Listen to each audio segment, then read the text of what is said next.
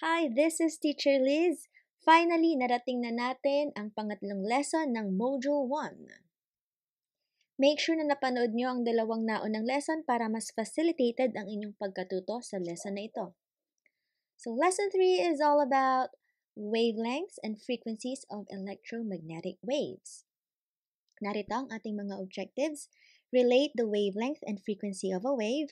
Identify the different regions of the electromagnetic spectrum and apply the basic wave equation in solving problems involving wavelength and frequency. But first, let's have a pretest. You know the drill. This has 5 items with 10-second pause in between. An inverse relationship means as one increases, the other decreases. Pause. As frequencies increase on the electromagnetic spectrum, wavelengths decrease. Pause. Radio waves have shorter wavelengths than ultraviolet rays. Pause. All forms of electromagnetic waves can have varying speeds in a vacuum. Pause. And gamma rays have the highest frequency and therefore contain photons with lowest energies. Pause. Please keep your answers dahil babalikan natin to near the end of this video lesson. Recall that in Lesson 1, the following examples of EM waves were introduced. Radio waves, visible light o yung light na nakikita o nadedetect ng ating mga mata, at X-rays na ginagamit sa mga hospital para makunan ng picture ang ating mga organs. Lahat sila ay electromagnetic waves at lahat sila ay may speed na 3 times 10 raised to 8 meters per second o 300,000 kilometers per second in a vacuum. Pero hindi ba kayo nagtataka bakit sa tatlong ito yung visible light lang ang kayang makita ng ating mga mata? Bakit hindi natin nakikita ang radio waves o ng X-rays? Well, of course, with the exception of Superman na sinasabing meron daw X-ray vision. The answer, it's because electromagnetic waves have varying wavelengths and frequencies. And because of this, we have different forms of waves, 7 actually, and you will get to know all of them in this lesson. Consider the following questions as you go along with this video lesson. Maaari nyo ring isulat ang mga ito sa inyong notebook at sagutan habang kayo ay nanonood. Let's have question number 1. What is the relationship between wavelength and frequency of a wave? Let's recall from grade 7 science what wavelength and frequency are first. Suppose meron tayong lubid at ginalaw natin ito up and down to produce some waves as shown in the picture. Highest points are called crest, lowest points are called trough. And yung distansya between two consecutive or magkasunod na crest and troughs ay tinatawag nating wavelength. Ang unit ng wavelength ay meter. Next is the frequency. Frequency is the number of waves that passes by a point in 1 second. And ang one cycle of a wave is the complete evolution of its shape until the point that it is ready to repeat itself. So sa example na to, ilang cycles or waves ba ang nabubuo? So tignan natin. 1, because at this point, mauulit na yung wave natin. 2, and 3. Ibig sabihin, the frequency of this wave is 3 waves per second or 3 hertz.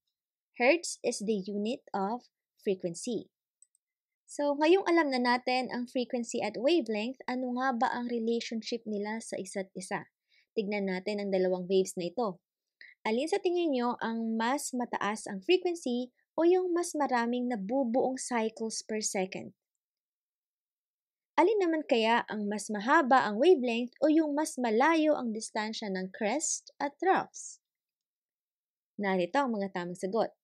Ang wave sa itaas, ang mas mataas ang frequency. Ngunit mas maikli ang wavelength. Kasi kung mapapansin ninyo, mas mabilis ang paggalaw ng red dot na siyang sumisimbolo sa energy ng wave. Mas maikli rin ang wavelength nito dahil maliit lang ang pagitan ng mga crest at trough. Ang wavelength naman sa ibaba ay may mababang frequency dahil kaunti lang ang cycles ng wave na nagagawa dahil mabagal ang paggalaw ng red dot. Ngunit mahaba ang kanyang wavelength dahil malaki ang distansya ng mga crests at troughs. With this, mapapansin natin na ang frequency at wavelength ay inversely proportional to each other.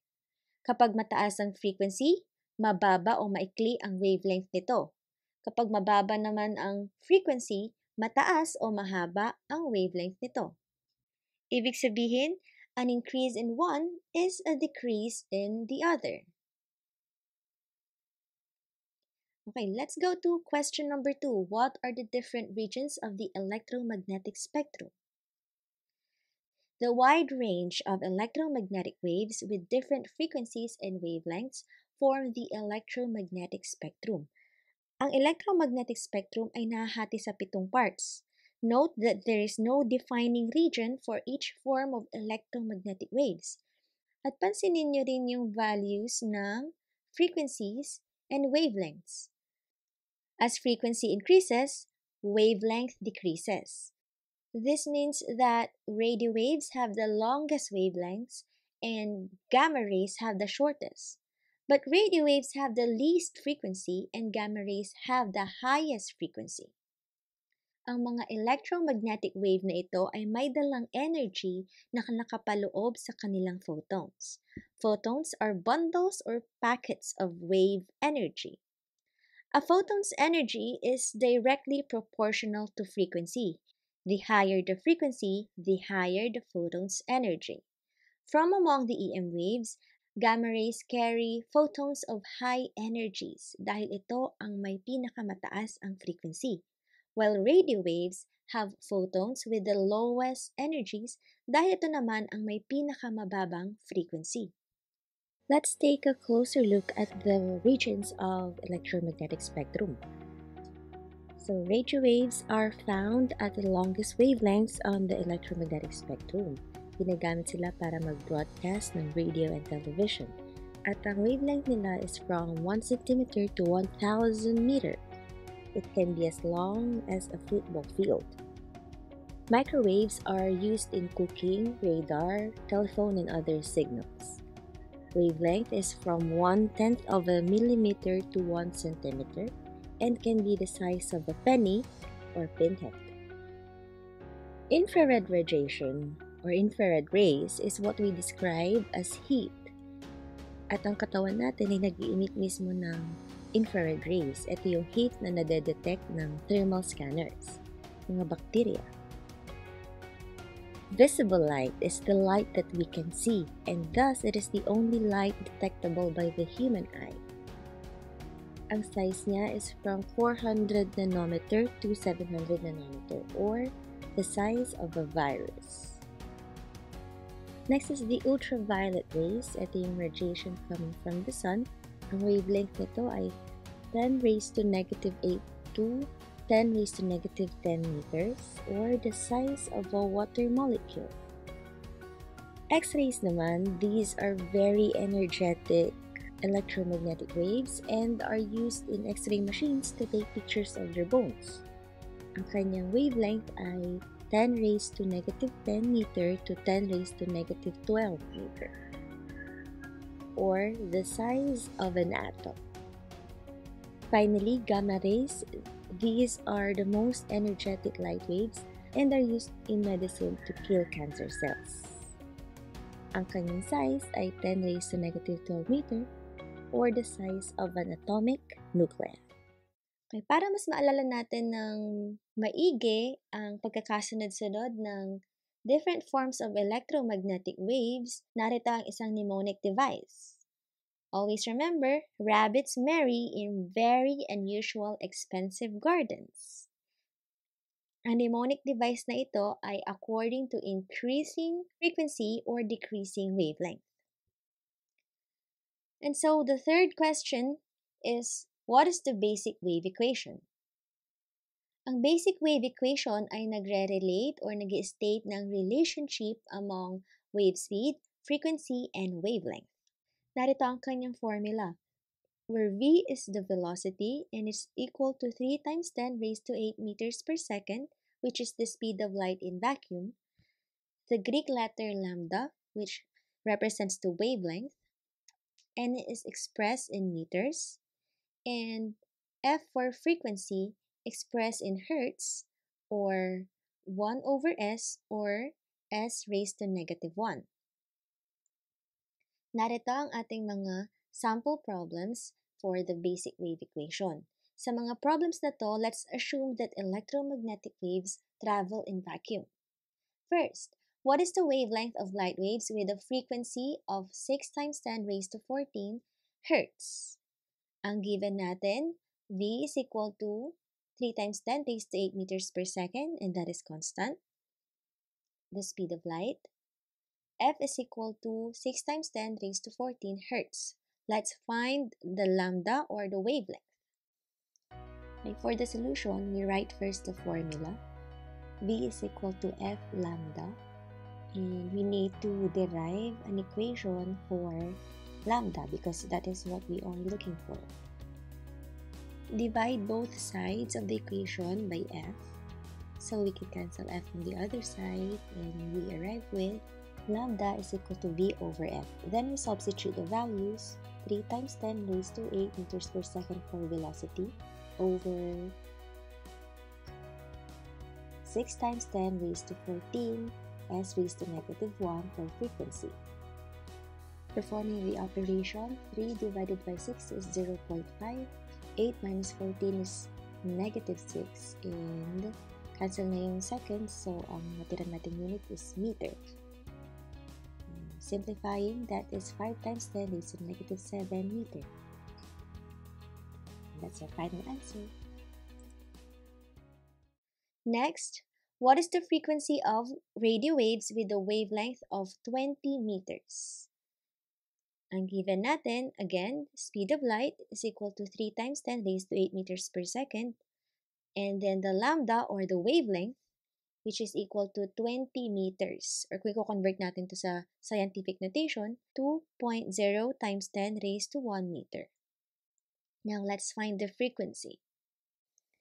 So our formula again is B is equal to frequency times lambda. We derive an equation for frequency because that's what we are looking for. So start our formula, divide both sides by lambda. Our formula now becomes F is equal to V over lambda, and substitute the values and perform the operation. 3 divided by 2 is 1.5, 8 minus 1 is 7. The unit is over S or over second, and that is Hertz. So our final answer is 1.5 times 10 raised to 7 Hertz. Now let's talk about the refraction of electromagnetic waves, where the speed of the EM wave travels slower when it encounters a medium. So electromagnetic waves move slower in different media.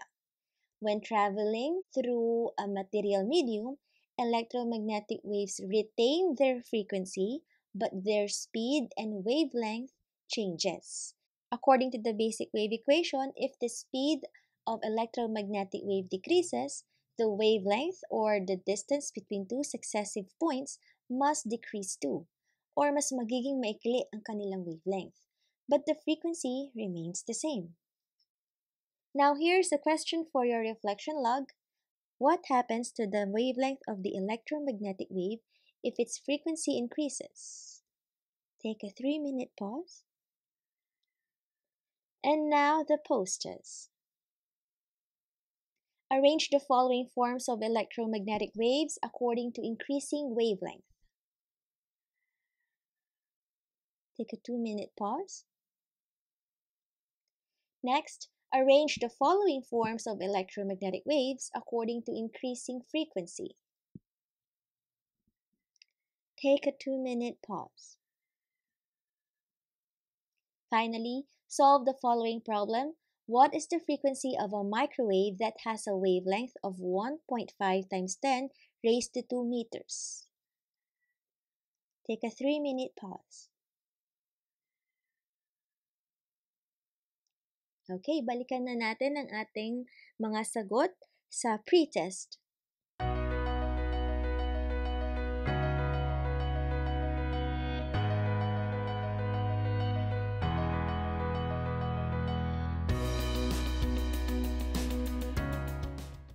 Alright, up next, Module 2, Practical Applications of Electromagnetic Waves. Stay tuned for the next module. Maraming salamat po at paalam!